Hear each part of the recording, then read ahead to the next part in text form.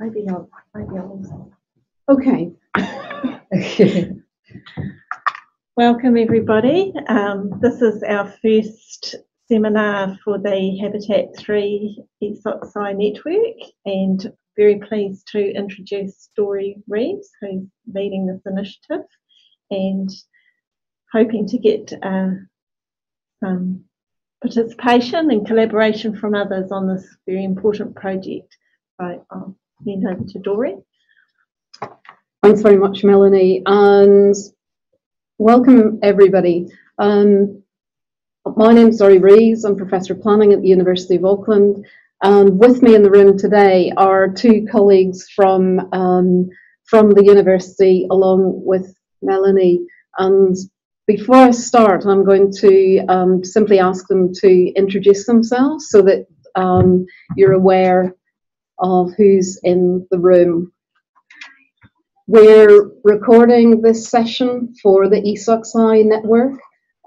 So we're in the University of Auckland making a recording of the seminar, which will then be of use to various groups around the country afterwards.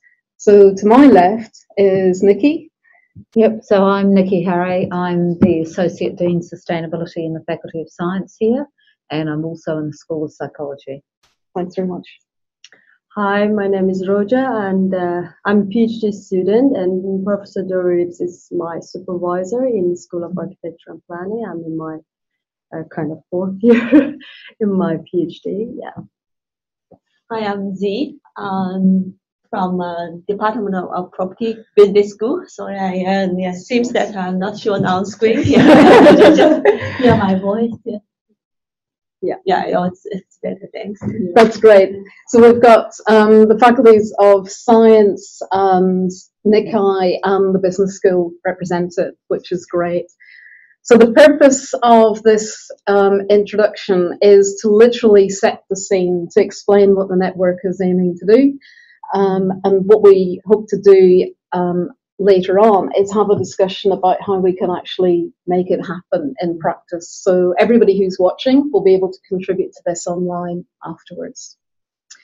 So by way of introduction, Monday was Habitat Day around the world, and right at the moment there's the prize giving for the photo competition, which the University of Auckland was running. So anybody wants to see the photographs on the theme was public spaces and cities. They're in the general foyer of the library across the road in Auckland. So this seminar has been organised as part of a process of actually thinking about how we produce a State of New Zealand report for Habitat 3 next year. So what I'll do is I'll provide some context and background, and then lead into a discussion. So we'll talk about context and background. We'll talk about the mechanics of using eSocSci as a platform for producing the report, which is an experimental project initiative in itself, and then take some questions about how we can actually take it forward. Melanie's going to be just moving the screen. So what we'll do now is just go on to the next slide, and then we'll be able to see the slides, and hopefully everybody else will be able to see them in due course. So that's just the title slide, and we just need the next one.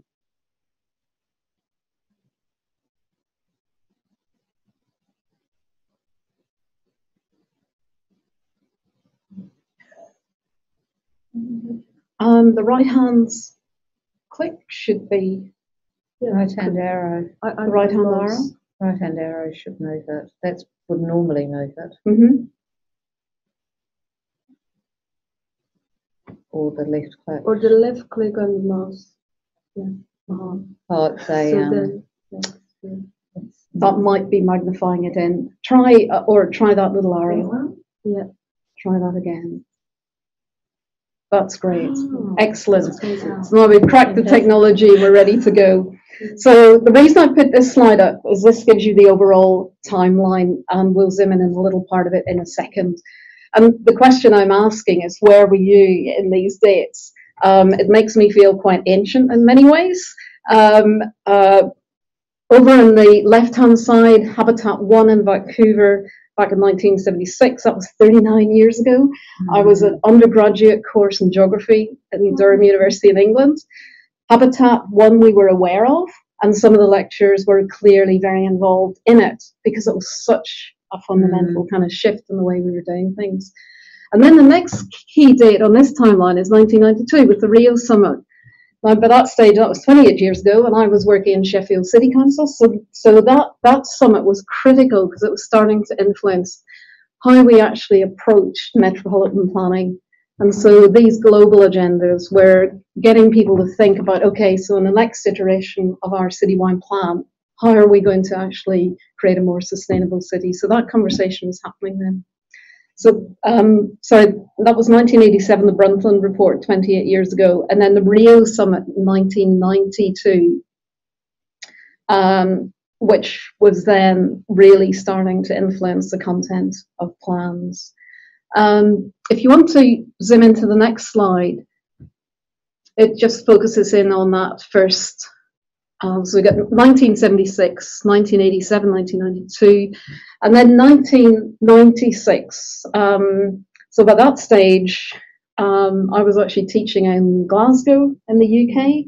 I wasn't able to get to Habitat 2. Some colleagues actually did. And it was instrumental in actually providing a baseline. It was another comparison about how far did we actually move between 87 and 96. Were you involved in any of these earlier ones, Nikki? No, I didn't discover the environment, Dory, until 2007. Until climate change came along. You're making me feel really not due to age, simply due to living on another planet. I wasn't of the Earth until approximately 10 years. I suppose it reflects the fact that I was working in local government, and I was working in a very progressive local authority in the UK, Sheffield City Council, highly left-wing socialist republic, if you like, of South Yorkshire. But it actually tapped into a lot of the global initiatives and used them as a political vehicle as much as a social vehicle. Now, one of the so if you go to the next slide, that's the key. 1992 was a key date for Agenda 21. Okay, so I'm now just focusing on the key outputs, and then the next slide. Is the Habitat Agenda, which came out as a result of the Istanbul Habitat 2. Okay, now in the text below here, I've said, okay, so the two main goals are adequate shelter for all and sustainable human settlements in an urbanizing world, and implementing a plan of action based on these goals. Now, one of the key things about Habitat 2 and 1996 was that it didn't really specify the mechanisms by which we were going to achieve this at a local government or a national level. So again, it was a great UN declaration, a big sign-off. Everybody signed up to it. I don't think any country didn't at the time, but it was recognised that a real weakness was a lack of sufficient implementation mechanisms. And this is actually one of the reasons why for Habitat 3, there's such a focus on how can we actually achieve what we need to. There's a big emphasis on local government level as a result of that. If we go on to the next slide, that will take us up to this point. Now, this is a slide that's been prepared by Habitat 3 team, and I've actually inserted some extra material into it, but it gives you an idea of the preparatory meetings and the time frame for those in the run-up to the October meeting next year. So the language is PrepCom, which is PrepCom, the pre meetings at each of those stages. So Habitat 3 will be in Quito in Ecuador in October next year. And the focus will be on reinvigorating the commitment to sustainable urbanization. And that's quite telling in itself because of what's been happening in all of the other fields, and we'll come to that in the next slide as well, in sustainable development goals and climate change. We've recently had the TPP debates. There's so much happening. They all interlink. And Habitat 3, it was decided by the UN. We will have Habitat 3. It's a bi-decennial conference every 20 years, and let's use it to focus attention on, okay, the urban agenda, how can it start to address sustainable urbanization, given what we know is coming out of the Sustainable Development Goals and the Climate Change Conference and everything else that's happening. So really complicated. So the next slide is simply a screenshot from the Sustainable Development Goals, which were unanimously endorsed by the UN General Assembly on September the 25th. Okay, so that's a key starting point. And the PrepCon meetings for Habitat 3, one of the key things we were waiting on was to see this endorsement. There are some really key goals that they all impact on sustainable urbanization in the debate. Goal 10 talks about reducing inequality within and among countries. Goal 11, making cities and human settlements inclusive, safe, resilient, and sustainable. Okay, so goal 11 is particularly important in the context of the debate that we're talking about. And the next slide, I think, is simply a reference to the really important up-and-coming conference in Paris on the climate change. So that will provide another really significant starting point for then the Habitat 3 work. So by that stage, we'll have sustainable development goals in place. We'll know what the climate change targets, if any, have been agreed. And then we can say, okay, so how does that affect what we need to be doing at the urban level? And the next slide. And that's the cover sheet for the conference itself next year, reinvigorating the global commitment to sustainable urbanization. Now, the next two slides go into some detail, and you can go to the next one. And what I've done here is pulled off two screenshots which show the intention of Habitat 3 and a bit more detail about the new urban agenda. So the aim of Habitat 3 is we want to come out of Habitat 3 with what's called the new urban agenda, which will actually be much more specific about the mechanisms about how we're going to achieve sustainability, okay, rather than the platitudes and great statements in the past. So the intention is that it will result in these things: embracing urbanization at all levels, which is particularly important in the New Zealand context because the urban is relative.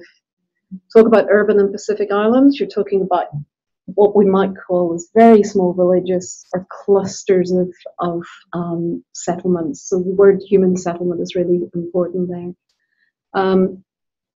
Talk about urbanization on a global scale, and people immediately start to think about the huge cities that are growing at a fast rate in India and Africa. Okay. Integrating equity to the development agenda is another key intention, because that's, again, not been managed. We haven't achieved that right away across the board. And that includes socioeconomic as well as gender, age, all the lenses that we think about in policy terms. Fostering national urban planning and planned city extension. So it's getting people to think about the national level, again, which is really interesting from a New Zealand perspective, because over the years we've moved away from thinking about the national plan for the country. And we very much think in terms of urban areas. And then aligning and strengthening institutional arrangements with the outcomes of Habitat 3, and that's getting people to think about, okay, so are there governance issues that we need to take on board within the country or within the UN or within the Habitat in order then to help people achieve all these goals. And the next slide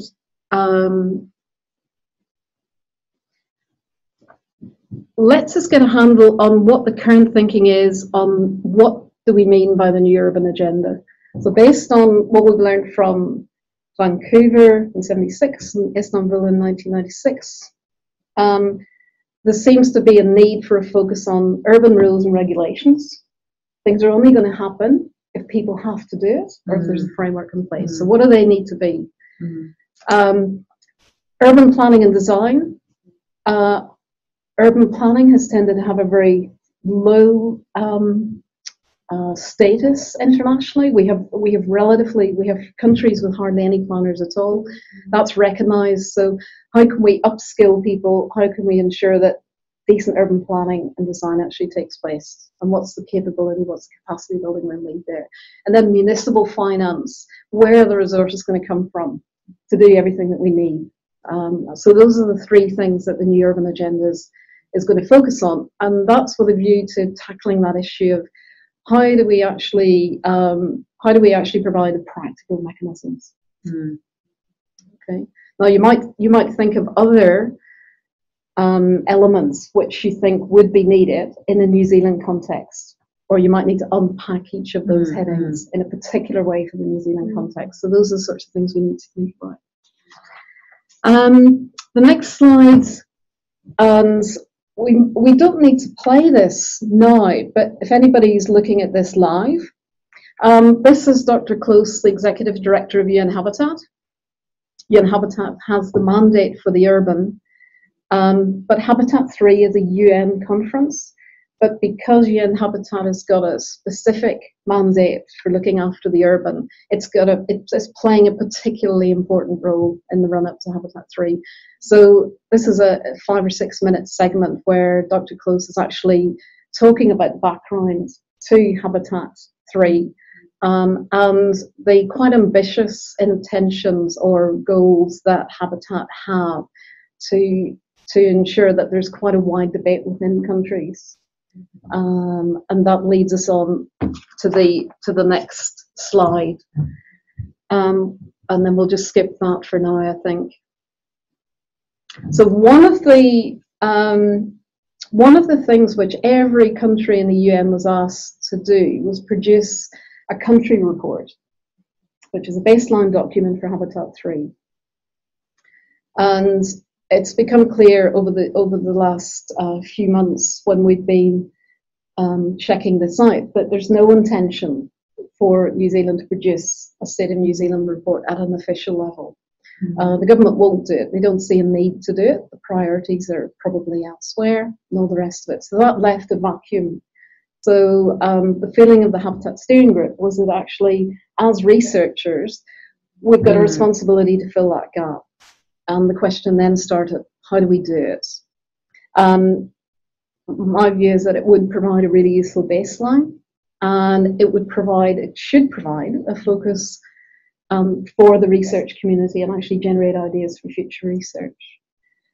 And this is just going on now to the mechanics of how we might use eSocSci to do this. So the next slide just zooms in on, and this is where Melanie's been absolutely instrumental in helping us to set things up and actually talking through how we might start to do this.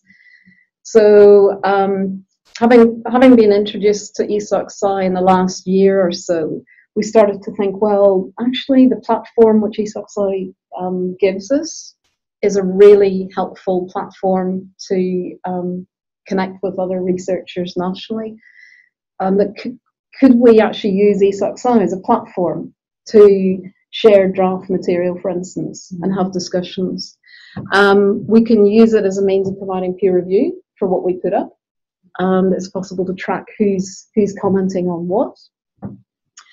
We can use it as a discussion platform and simply as a means of communicating more widely, so we can invite people onto the network and invite non-researchers within universities onto the network as well, sort of widen it out as the material gets put on. And then the next slide is simply a screenshot of the little front page of the network for somebody who hasn't, who's not familiar with it. So it's been set up like this. We're using the Habitat 3 button as the kind of logo for it. And the next slide, I think, will show the screenshots within the network group. And it is possible to zoom in, I think, just by using... So to get to oh, right, go ahead. the Habitat this link up here, Yeah. and then you can see where the forum is. Yeah. If this one does it.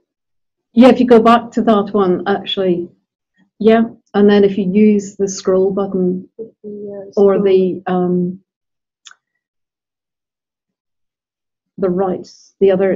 other button, you'll be able to zoom in. Yeah. So what we've done, and just come back out a little bit. That's fine. That's great. So what we've done is set up the network group for the Habitat 3 State of New Zealand report, which we're calling it, and then within that, set up little forums for each of the chapters. So we're purposefully using the UN template for the country report as our starting point. It gives us a nice structure which we can compare with other countries. The United States and the Netherlands are the only two developed countries that have produced draft reports up until very recently, and they are available online. But also, each chapter has got very set headings, as I say, really, really tight word count. So in theory, we should be able to put together a report once we establish the network of people who are willing and able to contribute. We should be able to actually produce the report relatively quickly based on people's work. It could be that the report itself would then develop into a potential book project as people can see the benefit of perhaps adding case study material, more commentary, more observations, and that's not a document that would sit nicely in a report, but it would then, we could use a report as a basis. So that's a thought. And then the next slide is looking at what next. So these are just some thoughts to start with. If somebody was interested in contributing, they could go into the network page and then the forums. They need to sign up for eSocSci before that. So you might know somebody who's not involved in this network now, and they may not be looking at this seminar, but actually get them involved in eSocSci and get them registered, and then they can participate. Have a look at the report templates. It's available simply under the UN country reports for Habitat 3, and there's a template. So Dory, just to clarify, eSocSci presumably has multiple things like the UN Habitat. This is just one. Yes. So when you go to the main website, you find a whole lot of different tabs or whatever that lead you into different. Yes, so there's a networks tab, and if you go in there, you can choose which networks you want to belong to, and so Habitat 3 is one of those. And they're all closed, are they? Or like you need to be invited to join the network, or You can join it, and then the person who's in will charge moderate of it, sort of decide whether you. Okay. This one is open. This one's open. Yeah. Some of the network groups are closed, but this one is definitely open. Yeah. So this will have this seminar will be there. Yeah. As well as all the report development. So you can actually, it's a bit like one of those holders of documents where you can work on the document online somehow, and then your changes are taken in, or something like that. Is it a won't document? Not quite like that. It won't be as sophisticated as that. The way it will work, and we can test this out over the next 2 or 3 weeks, is that somebody would put a piece of text up on the forum, which would relate to one of the sections, and then somebody would come in and actually use the discussion part of the forum to comment on it. Okay. Yeah, I see what you mean. It's not direct editing. No, direct editing. If we wanted to do that, we could then link up with another Google Doc. But for this purpose, it's quite helpful to track who's commenting. No, I get that. Yeah. Thanks. Yeah.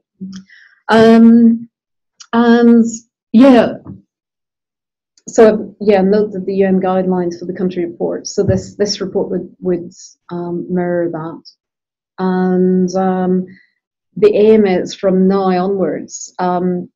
Somebody's interested in producing text to post it up, and then get some feedback. So at the moment, I'm drafting a little bit of text on specifically the gender dimension, with the aim over the next 2 to 3 weeks of actually putting that up in a discussion.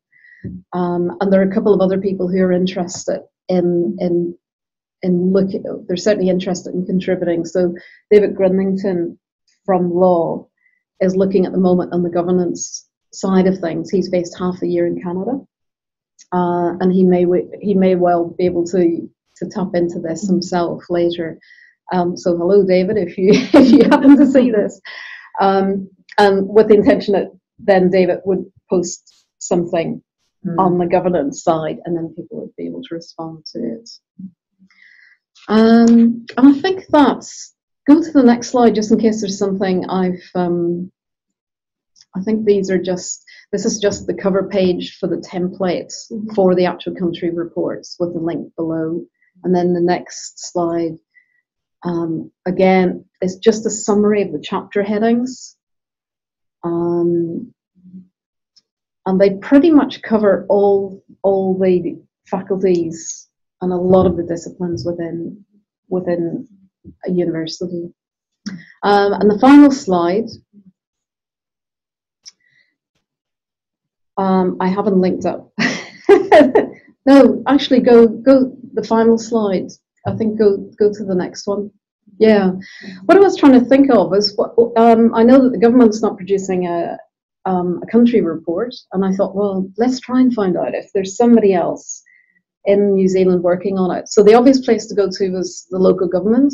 I knew that Wellington has been doing work on resilient cities as part of the UN programme. Lawrence Yule, who I haven't had a chance to get in touch with yet, but he's Mayor of Hastings and President of the Local Governments of New Zealand and Chair of the Commonwealth Local Government. And their organisation has produced quite an interesting document as part of the PrepCom process. And what it does highlight is the level of engagement which is happening amongst local governments across the world, because they will be one of the key actors and key stakeholders in actually delivering, if you like, helping to deliver. What it does signal is the need for all the other stakeholders to get involved. Those are the universities as well as the NGOs and civil society as well. So if we can start as researchers but then bring these other constituencies in, then that will be great. So I think that probably finishes the formal part of the presentation. The aim was to provide a background to Habitat 3 and to explain, at least in introductory terms, about how eSocSci might be able to be used as a platform for producing it. So it would be really good now just to have a discussion about getting your ideas about how it might, how we might be able to take it forward. There might be some basic questions that you just want to ask as well, just to clarify. Thanks very much, Maureen. So given that we're being recorded, what's your name again? Oh, Z. Z. We want to make sure that you're actually in the camera. Yeah. Do you want to join us at this stage? So we'll reconfigure ourselves to make sure that everybody's in shot. And when you're making the first comments or intervention, if you simply remind people what your name is and what your discipline background, and then people will be able to position us. Is there anybody like to start? Well, yeah, I'm Nikki again, Faculty of Science and Psychology. I'm, really interested in this. It's not so much that I have that specific interest in the cities per se, but more in the general idea of living well together and sustainability, which does amount a lot to how we live well together in cities. And I'm just, one of the things I'm really interested in, and I think is really relevant in New Zealand, is that how you get that national level planning going, because it's always struck me, living in Auckland, is really frustrating that the assumption is that Auckland must and will grow. This is written in and the stars that are sent by God, and places like Dannevirke will have all their main street shops shut down. And there seems to be no capacity to have a national conversation about that, the balance of our cities. And I've heard, this may or may not be true, that New Zealand and the size of Auckland is disproportionately large in the sense that other countries tend to have more big cities than we've got. We've got this one massive city, which is apparently, and that to me possibly speaks to that lack of national planning. So the one other country that we're often compared with is Ireland.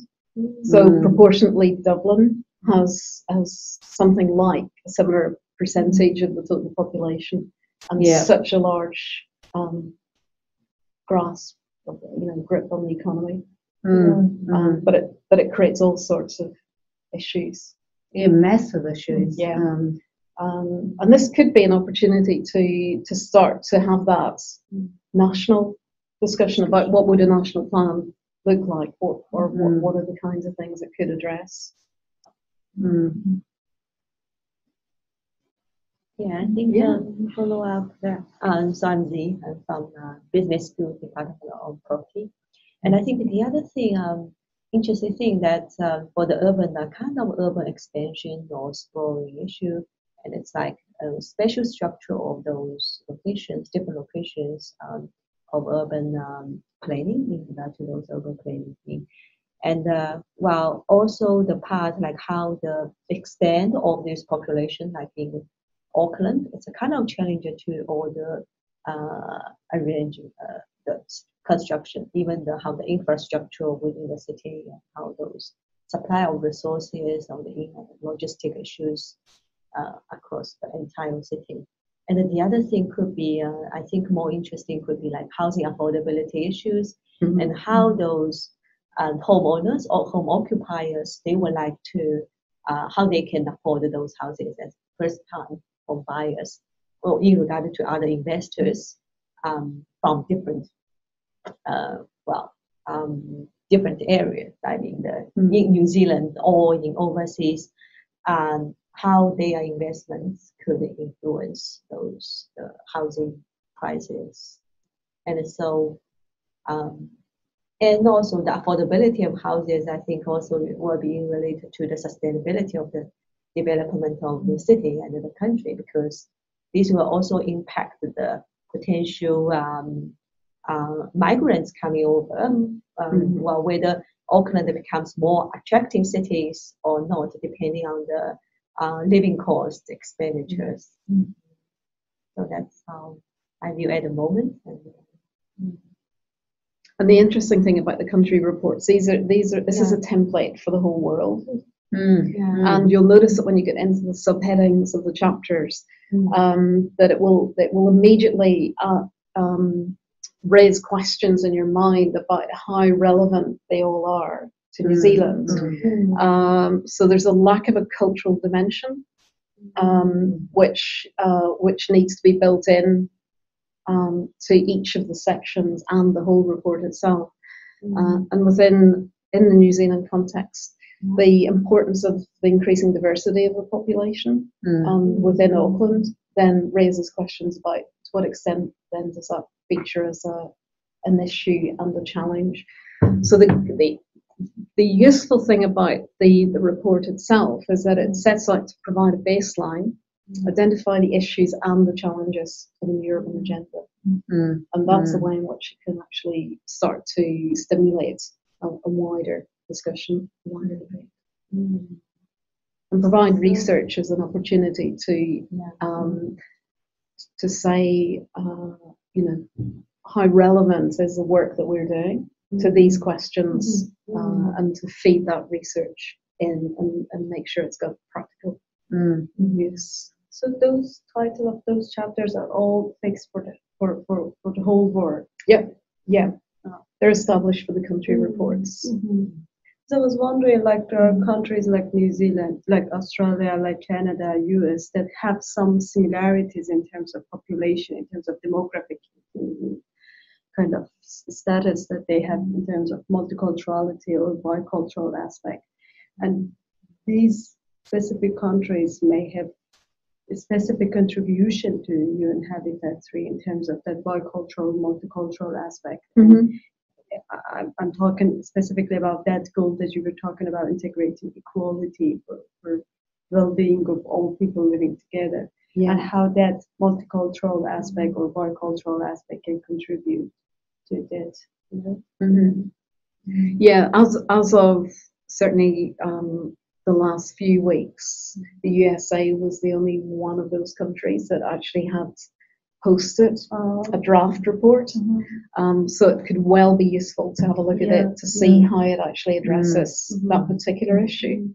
And I don't know as yet whether there is a commitment on the part of Australia, for instance, to produce a country report.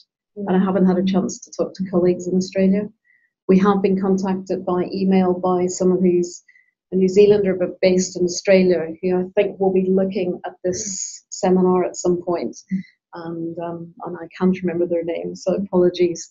But they're really keen to be involved. That'll be fascinating, because if they're based in Australia more long term, they'll be able to start to make those comparisons. So in terms of the value space of all this, is this based on a sort of Declaration of Human Rights, or another? So what is the value? What is the value? I mean, presumably there is some mention of values or other UN declarations such as that. Habitat 3 is a UN conference, and so all those other declarations will be taken as read, if you like. They all provide their underpinning. The conference, so that would be the value space.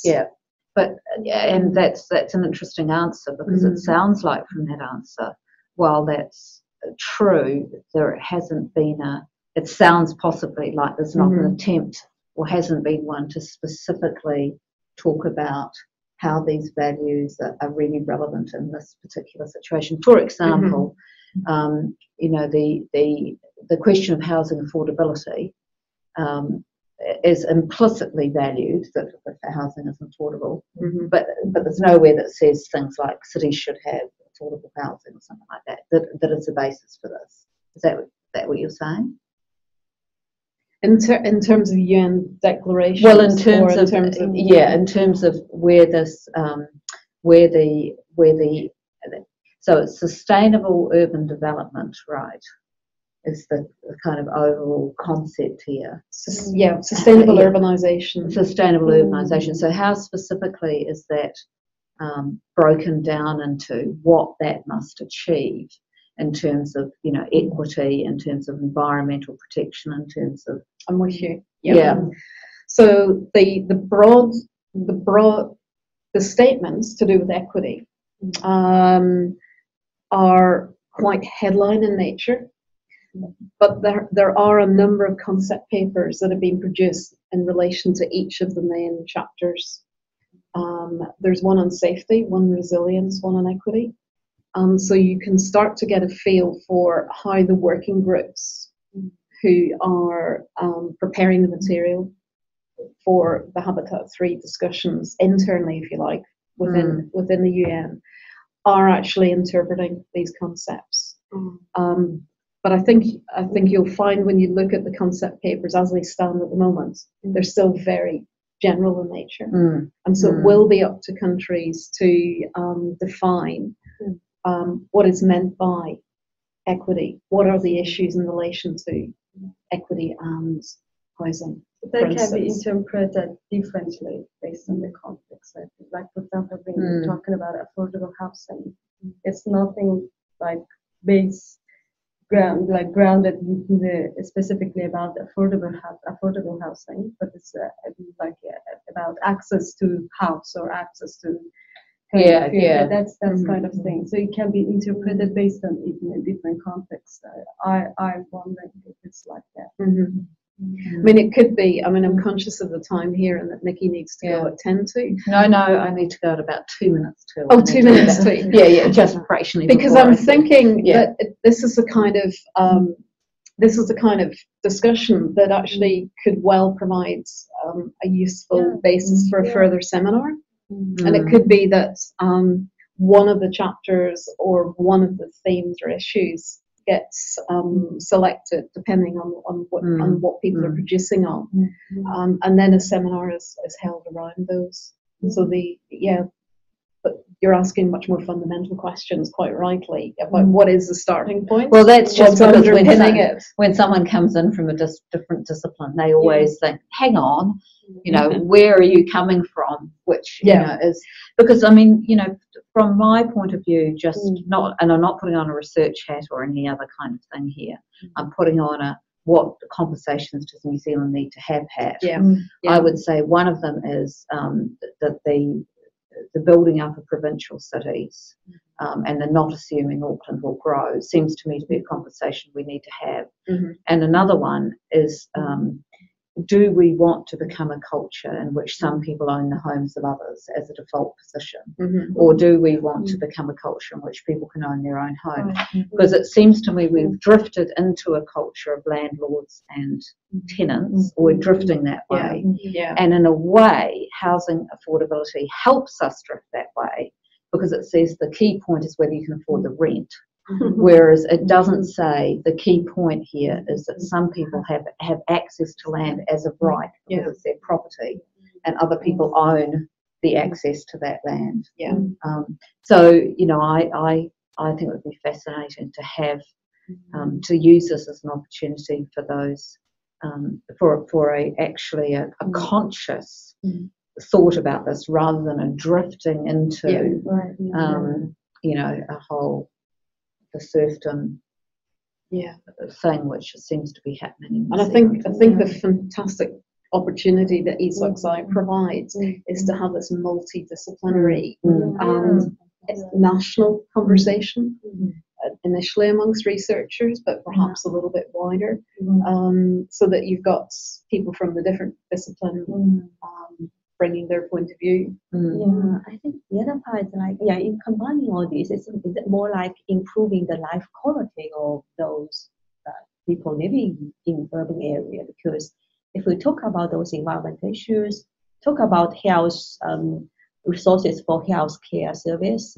or talk about even education or infrastructure or housing affordability. And even if we talk about those, how people can afford all those services, and we'll also include the income level of those population in the city. So I mean, does it make sense? So if we say the key goal is like improving the life or assessing the life quality across different major cities in different countries. So, well, I think it's still a kind of open question that we can pull into more different research topics, areas, and can connect them together. I like the idea like cross-discipline, cross-faculty collaboration, because this definitely will generate more interesting and more valuable research outcome. Yeah, and a vision, because I was thinking about the issue that you raised about the immigration sort of element in here too. I mean, that always strikes me as a really interesting, complex issue, because when when Labor did that whole thing about Chinese surnames buying houses in Auckland, and then you get a whole group of people saying that's racist, and then you get another people saying, well, spot on, and then another group of people saying, who cares who owns the houses in Auckland, whatever. And it seems to me, as a psychologist looking at this from a sort of psychoanalytic point of view, my analysis of why Labor did that is that they wanted to have a completely different conversation, actually, which is a conversation about the fundamentality of having right to access of land, which is a real principle of that whole Labor, what are the fundamental things you need for a good life, and one of them is access to land. And they can't have that conversation because we haven't allowed it, so they do the Chinese surnames on buying house in Auckland strategy. That just, there's so many issues and conversations that are pulled in here, because it seems to me we're not having the really fundamental conversations about what, and again, from an interdisciplinary perspective, you can have all sorts of angles on on what that is. So again, as a psychologist, I would be contributing about, what are the fundamental things people need to feel well and healthy and to contribute as citizens, and other things. Fascinating. Real potential. Yeah. And I think there are many grounded fundamental readings according to what UN defined as different chapters, for example, for habitat. But I'm wondering that how each country can contribute can depend on how we can culturally modify each discussion. So all those things about affordable housing exist everywhere in the whole world, but it's very culturally, it should be culturally modified. So it depends on economy. When we talk about culture, it also depends on economy, it depends on political background, it depends on the demographic information of the whole people living there.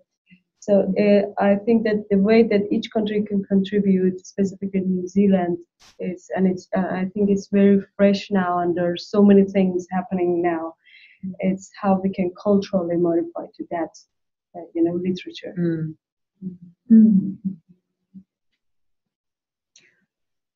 I'm wondering, Melanie, I'm looking to you just to check on the time. I'm wondering if this is the point at which to draw this particular seminar to a close, and thank everybody here who's come along to contribute. We know that it will be advertised through the eSocSci website, the availability of it. And so perhaps we'll take a rain check in a couple of weeks' time to see who's popped in.